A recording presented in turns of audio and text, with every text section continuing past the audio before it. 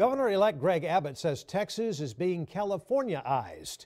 He points to city rules like plastic bag bans. He believes cutting regulations will make Texas a better place. Tonight, KXAN investigator Kevin Schwaller looks into the changes you could see in your city with the new governor. If you're like Robert Schmidt, I realized that something that I originally thought was a hassle was something that I now appreciate.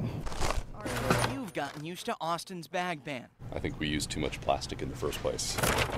I never know if my bags are in my truck or in my van. Still, the ban has its critics. And then I have to worry about sanitizing them, which is also a nightmare. Governor-elect Abbott is one of those critics. He's also highlighting fracking bans like the one passed in Denton, Texas, and tree-cutting bans that he says are eroding the Texas model.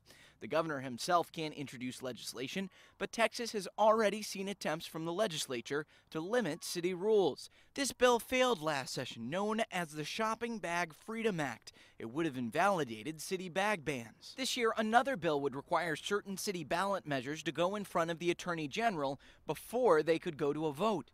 The governor will have to use his influence to accomplish any changes.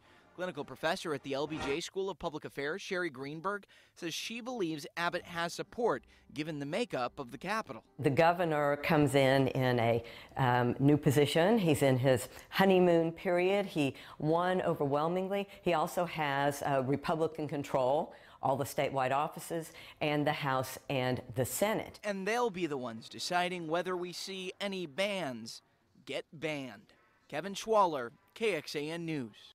Greenberg says this is a continuation of a long-standing debate here in Texas about local control and the amount of regulations in Texas.